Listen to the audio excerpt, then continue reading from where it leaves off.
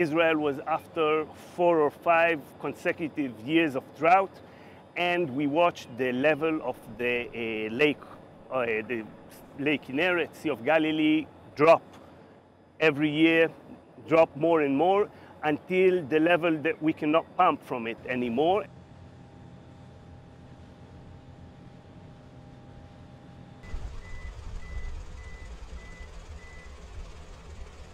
The water filtering here, there is 4 membrane, which taking out the big particle, okay?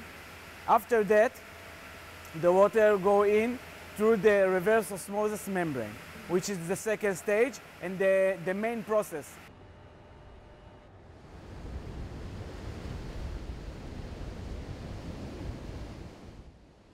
So from the Mediterranean Sea, through that process, into this pipe and into my cup in 1.5 hours. That's true, that's correct. Pretty good.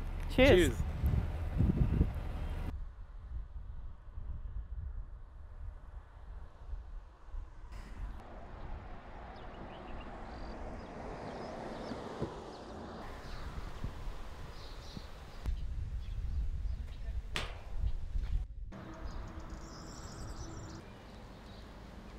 This was an excellent win-win situation. We can bring water back to the Sea of Galilee and improve its quality, raise the level, and find a solution for excess desalinated water if there is such.